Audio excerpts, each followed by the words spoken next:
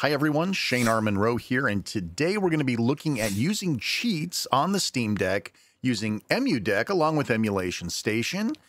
And this is a 101 course. We're going to be looking at some Atari 2600 stuff, but this works for all types of RetroArch-based emulator cores. So things like arcade, 2600, 5200, pretty much anything that's before PlayStation 1 is probably going to be accounted for here. But I've got a very specific thing set up for you to see, and it's all under Atari 2600. So the Atari 2600 is actually emulated from RetroArch using the Stella core, at least in the case that I've got set up here. So if you were to look at your settings here in alternative emulators, you can see that currently my 2600 is set for Stella, and Stella default is essentially using RetroArch built into the EmuDeck install. Okay, so now we know it's Stella, we know it's Atari 2600. Now let's talk about cheats themselves. We're going to start with Donkey Kong because this one's a nice, easy one to do. And once you're in Donkey Kong, it doesn't load any sort of cheats for you, right? You did see that my retro achievements kicked in. Pressing both analog sticks in will get you to the RetroArch quick menu. Now, once here, we can go to cheats. This is right off the quick menu. I scrolled up to get there a little quicker, but it's down here. So we go to cheats.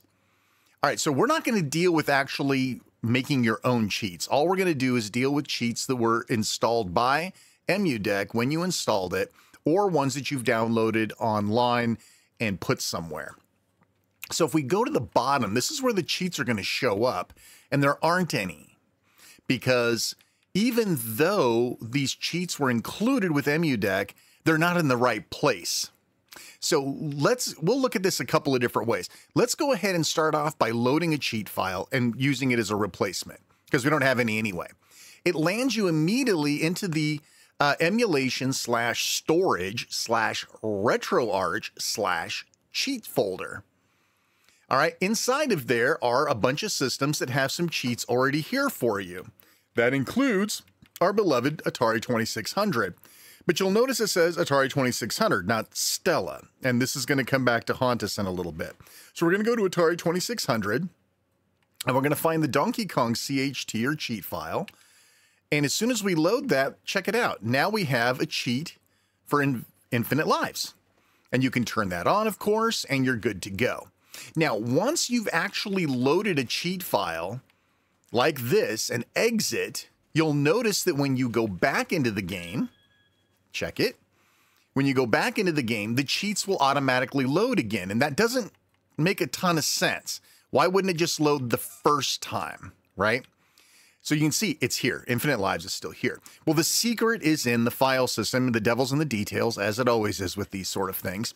So here's what I'm going to do. I'm going to go ahead and mount my Steam Deck as some drives on Windows. This is using SSHFS. Check the upper right corner if you need a tutorial on how to do that. And I'm going to be using Directory Opus as my catalyst for accessing my micro SD card. So you can see I have my emulation folder here, and we go into storage. There's RetroArch, and there's cheats. There's that Atari 2600 folder that we saw. If we go in there, hey, look at this. Lots of, well, not a lot, but many cheats that are already ready, including Donkey Kong. That's where we loaded it from. Now, once we loaded it, it automatically put a copy of it where it belongs, which is in, you probably figured this out already, the Stella folder. And there it is. So what do you want to do? You probably want to just go to Atari 2600, grab all of these, cut them out, and then put them inside Stella. Now, this could change based on what emulator you use, right? So Stella is the one we're looking for in this case. There we go. So now, if I go to one of these other games, now that it's in Stella, it should show up. Let's see if we're right. So we're going to go ahead and exit. I'm going to grab a different game that I know we have a cheat for, which is Junior Pac-Man.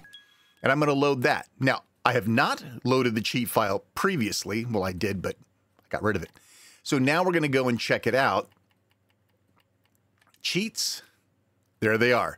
So the fact that the name of the ROM and the name of the cheat were the same it automatically picked those up. Now, it doesn't turn them on automatically. That's something that you can do with this option right here.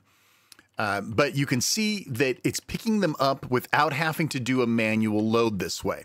You'll probably want to experiment with each platform that you're planning on using cheats with and go ahead and move them to the appropriate folder as you find out what needs to go where. All right, so let's just, for fun, let's just see how this works. Infinite lives, infinite power pellet time. That sounds great. So we'll resume, start our game.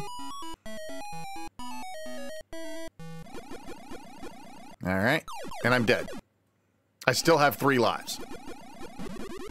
Now this should just sit here forever, right? Because I have a cheat for infinite power pill. Sorry, I'm not using the D-pad. So they're gonna stay blue until I get them. That's kind of cool. I mean, if you're into cheats, I'm not a cheat kind of guy, to be honest. And that's why I haven't done a cheat video before now. But several people have asked for a cheat video, so I figured I'd throw it together. Okay. And if we go to, say, another game, like, say... oh, wait a minute. Let me show you one that doesn't work. And this is something that you might experience. So you download a cheat, or you're using one of the existing cheats... And so let's do Frogger, because I know there is a cheat for that. Okay. Now you'll notice color. It's in color right now, right? It looks like you would expect the game to look. We're going to jump in and go to cheats. Ah, it automatically loaded them. Nice. Infinite POW. So that means the power meter that goes down, right?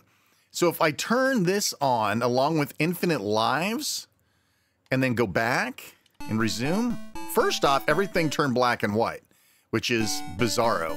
Now you see your power meter in the bottom right, and it should be, we should have infinite lives, right? But I'll ram myself into a car, and I don't. So this cheat either is broken, it doesn't work with this version of the ROM. This sort of thing can and will happen. I wanted you to see what that might look like. Of course, you can always go back and try one or the other and see if maybe... So maybe infinite lives work, but not infinite power. So you could try that. You probably want to do a restart. You shouldn't have to, but there you go. So now it's still black and white. So maybe that's the cheat that's broken, is the infinite lives, which is goofy because that should be the easy one, right? Okay, nope, still lost a life. Okay, so let's go back in, and we will turn that. Dang it, turn that off and turn that on. Okay, we're going to go ahead and restart. Now, so this cheat's just broken. This is a bad cheat. Probably should just delete it. But at least you know now that you can get bad cheat files, or usually it probably has something to do with this was made for a version of Frogger. This was made for a version of Frogger that is maybe a different region or a different release. Hard to say, but that's how that works. All right, let's try to roll our own with Galaxian here. So what we're going to do is we're going to start the game fresh. We're going to go down to cheats, start cheats, change to 2 bits, and hit your button. Now it's started. It's looking for values. We're going to go back to the game. We're going to die. So now we should decrement a ship. Wait for the ship to disappear and your next life to appear. Okay, it does. We're going to go back in, and we're going to do another search for anything that was less than before. 54. Well, we're not going to look at 54 values. Let's go ahead and lose another life. There we go. And now we'll check again for any number that was less than before. Okay, go back in. Cheats. Continue. Oops. Back up. There you go. All right, let's do it again. Less than before. 8. Okay, we can do 8. Anything less than 10 was going to be a winner. So we're going to add 8 matches to our list. We're going to go back 1, and you can see that all 8 memory locations are here. So here's what we're going to do. We're going to turn on 4 of them and leave the other 4 off, and we'll see if we have infinite lives. Then we'll do the process of elimination until we get down to 1. So here we go. We're going to turn the first 4 on and see if we have unlimited lives. We're going to go ahead and restart the game here. All right, let's see what we got. So I died. Did my life decrement, or am I good? Oh, no, that's not going to work out. So it's not one of the first 4. It has to be one of the last 4.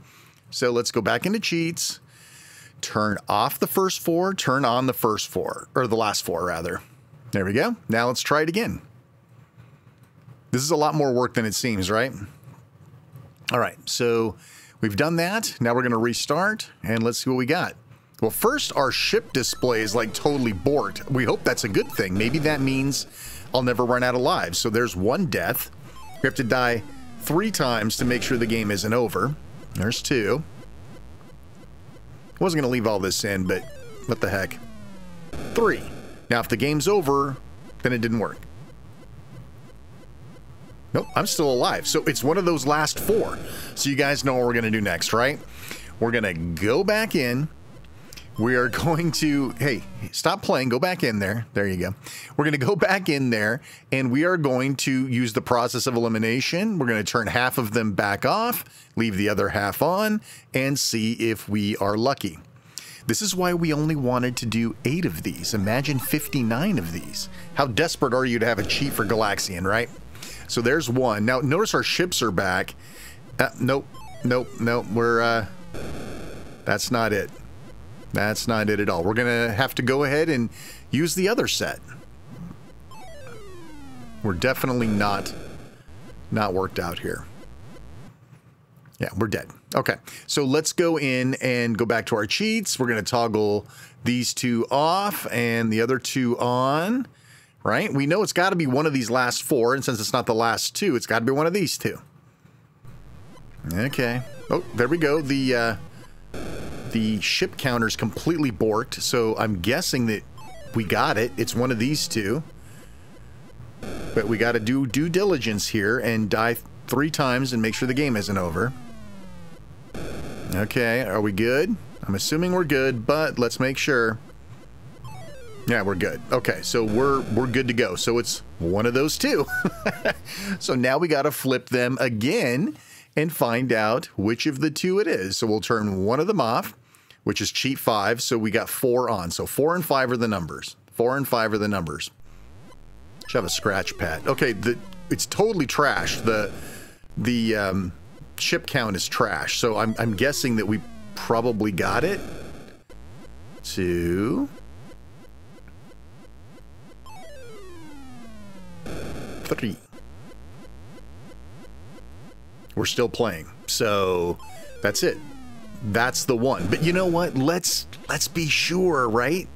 Let's be absolutely positive. Let's go back and toggle the other one just to make sure.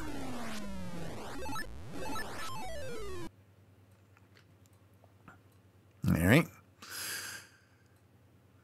Back in we go.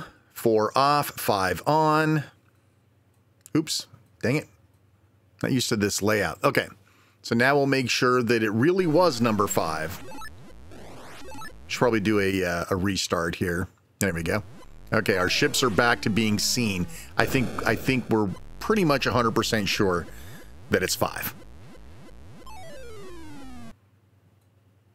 All right, so now that we know which one it is, we're going to go to our cheats. And we're going to turn back on number 4. Turn off 5. So 4 is the one, right? It's the 5th in the list. Index of 0, right?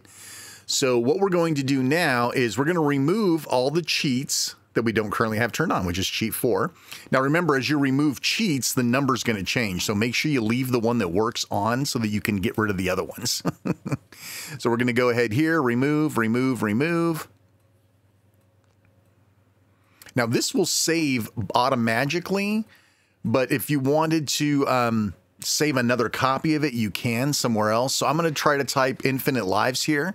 And yes, I know I spelled infinite incorrectly. But bear with me here. This is not an English video. Okay. Perfect. So now you could save this cheat file again, or when you leave, it'll automatically save it. But if you want to, you can save it off as test or something like that if you want to come back to it. That's it. All right, so we've got our own cheat. We successfully created a cheat for Galaxian. And just to make sure we're good, we're going to go in one last time after we've exited the game completely and make sure that we still have our cheats, that they're still turned on, and they are, with my bad spelling and everything. And we're ready to just jump in and check it out. Yep, the ship indicator's still trash, so we should still be in good shape.